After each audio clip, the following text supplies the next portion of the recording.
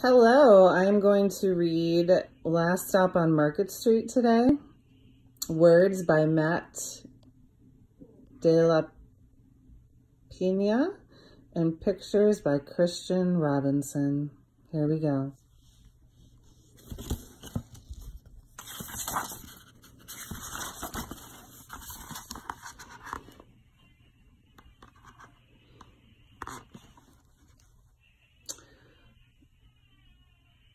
For Luna and her two grandmas, Ronnie and Grace, and for Nana.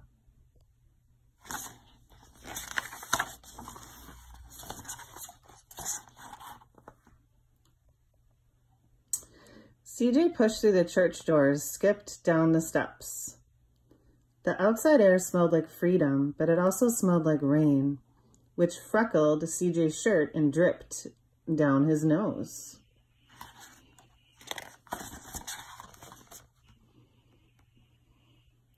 He ducked under his Nana's umbrella, saying, "How come we gotta wait for the bus and all this wet?" "Trees get thirsty too," his Nana told him. "Don't you see that big one drinking through a straw?" CJ looked for a long time, but never saw a straw.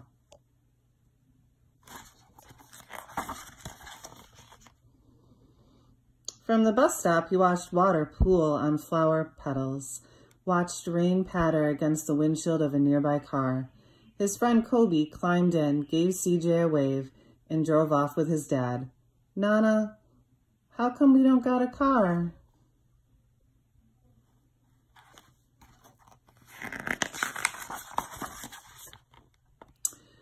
The bus creaked to a stop in front of them. It sighed and sagged, and the doors swung open.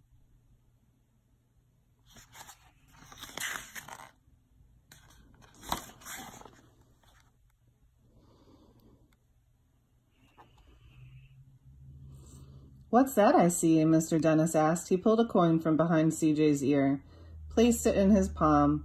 Nana laughed her deep laugh and pushed CJ along. They sat right up front. The man across the way was tuning a guitar. An old woman with curlers had butterflies in a jar. Nana gave everyone a great big smile and a good afternoon. She made sure CJ did the same.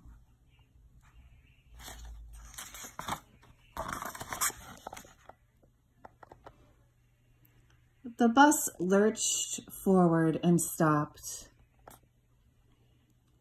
Nana hummed as she knit. "How come we always gotta go here after church?" CJ said. "Miguel and Kobe never had to go anywhere." "I feel sorry for those boys," she told him. "They'll never get a chance to meet Bobo or the Sunglass Man.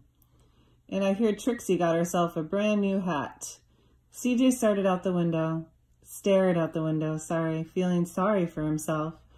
He watched cars zip by on either side, watched a group of boys hop curbs on bikes.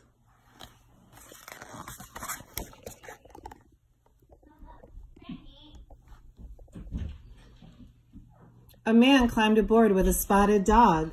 CJ gave up his seat. "How come that man can't see?" "Boy, what do you know about seeing?" Nana told him.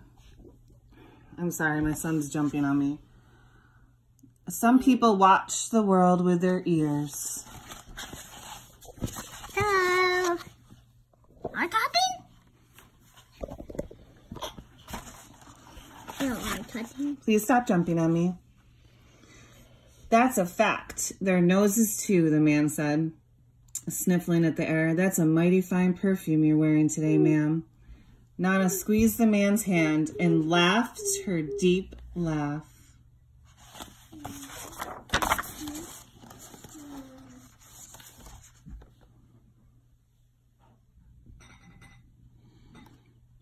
The older boys got on next. CJ watched as they moved on by and stood in back. "Sure wish I had one of those," he said. Nana set down her knitting.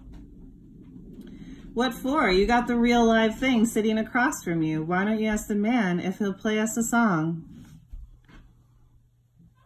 CJ didn't have to.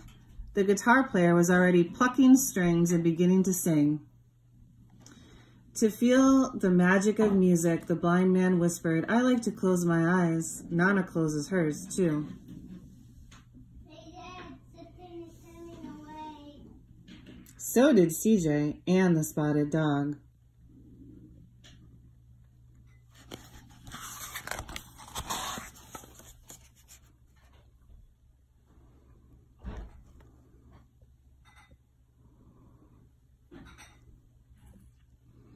And in the darkness, the rhythm lifted CJ out of the bus, out of the busy city. He saw sunset colors swirling over crashing waves, saw a family of hawks slicing through the sky, saw the old woman's butterflies dancing free in the light of the moon. CJ's chest grew full and he was lost in the sound, and the sound gave him the feeling of magic.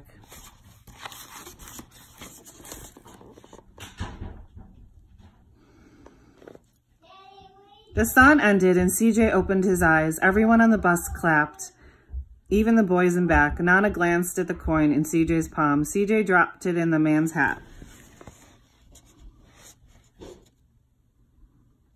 Last stop on Market Street, Mr. Dennis called.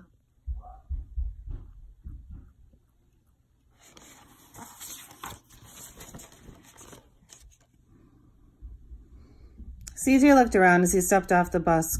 Crumbling sidewalks and broken down doors, graffiti-tagged windows and boarded-up stores. He reached for his Nana's hand.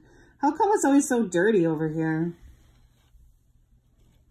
She smiled and pointed to the sky. Sometimes when you're surrounded by dirt, CJ, you're a better witness for what's beautiful.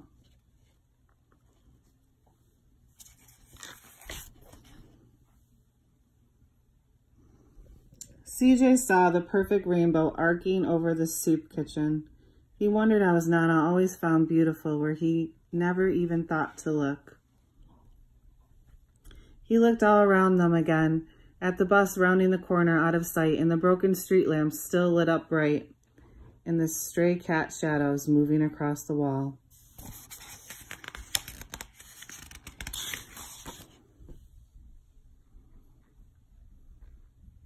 When he spotted their familiar faces in the window, he said, I'm glad we came.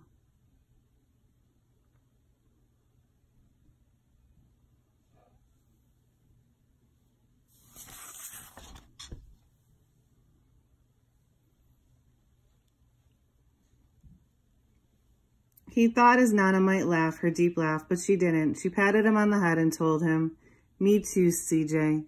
Now, come on.